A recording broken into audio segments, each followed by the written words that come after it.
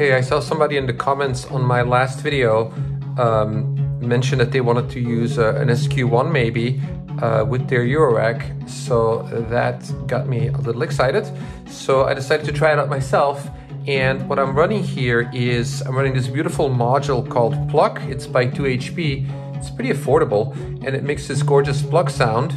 And then I decided to throw it through my Eurorack, but also through my SQ-1. So what I'm doing is I'm generating a little sequence over here by basically just turning the knobs on the sequencer, and I'm sending the note information, the CV, into scales. That way I can make sure that whatever I do over here on my sequencer, it ends up on a scale, so it's going to be musically cohesive, right? And then I play around with my scale. Like for example, this is my root, so I like minor scale, so I've got an A, a flat 2, B, C, D, E, F, G, right? So I've got my root, my flat 2, my 4, my 5, my 7, and I kind of play around with scales. And what that lets me do is just mix up the kind of melodic melodies that are coming out, right? Less notes or more. Here's a 6 now too. Mix it up, and then I can play with my notes over here. It's already randomly playing these, which that's just how I plugged it in. It came out that way. But I'm just sort of jamming these knobs so I can make it come out more high, you know, or low, depending on how I turn these knobs, right? And then as they get hit at random, my melody will come out lower. So the rest of the patch is I've got the MIDI coming in over here, so it's on a clock. That makes it easier to make a song out of it in Ableton, right?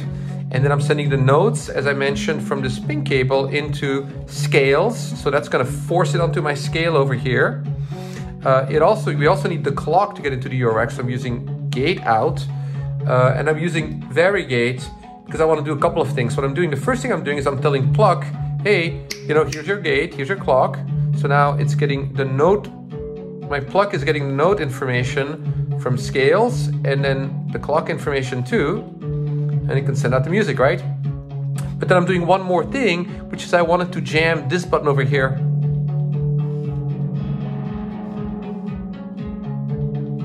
Which is the, I believe that's the dampen. Oh no, I'm sorry, that's the decay. And so what I did is I decided to modulate that over here on track 1 of my varigate. So what we're doing here is, here.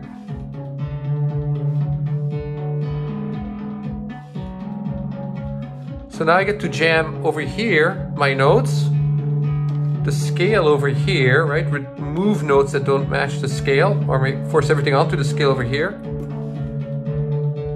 And then play with the decay over here, modulate it, right, as it goes through the sequence. And so now I have the ability to do all of this beautiful managing of the melodic information I'm bringing out over here on my Eurorack. And then from there, where it's going is I'm actually using this sub 25, the Moog sub 25. I'm just using it as a filter.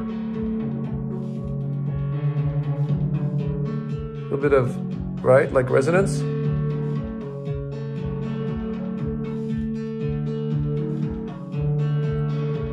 And then the last thing I have in here, in this patch, is I have Big Sky adding reverb. So beautiful.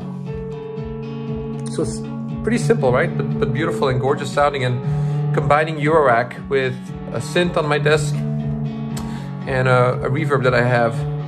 And then this organic jamming over here with playing my scales over here, right? Adding or removing notes in the scale. Maybe we'll bring in a 3. Get rid of the flat 2 for now.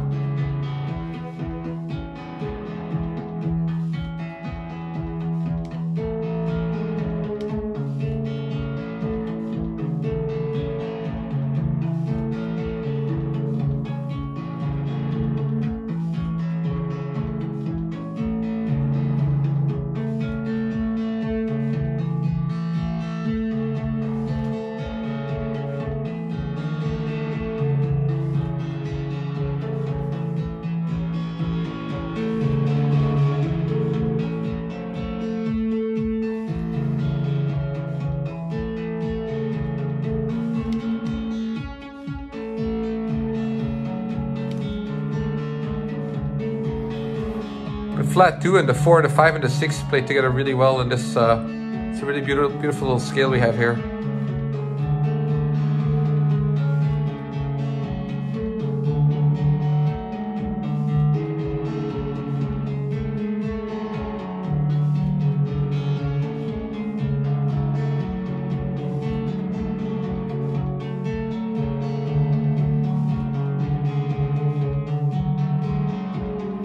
Turning the knobs all counterclockwise on my SQ-1, so I'm gonna end up with a lot more lower notes, right? See now, like I'm stuck over there, mostly on the root, right? You see that? The red button's lighting up.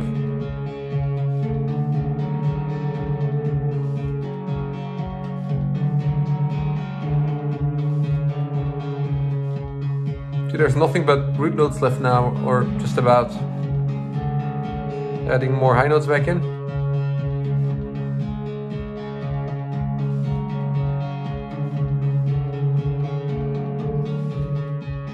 Maybe we'll stop playing a random sequence and give it more predictability over here.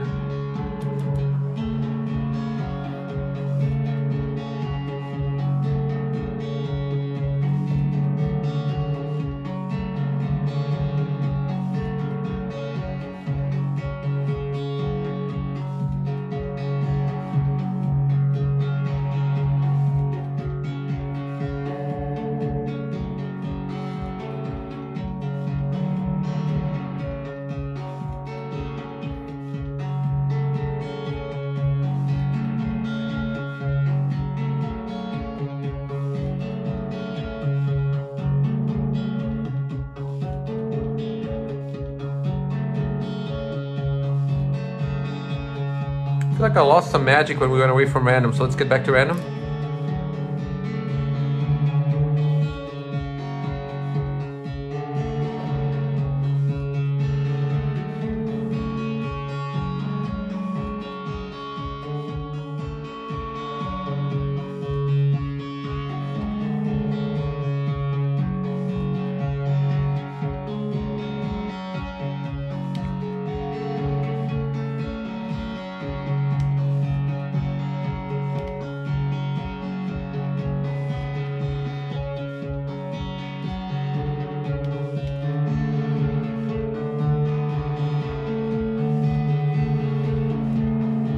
Oh, it's really moody now, I like it.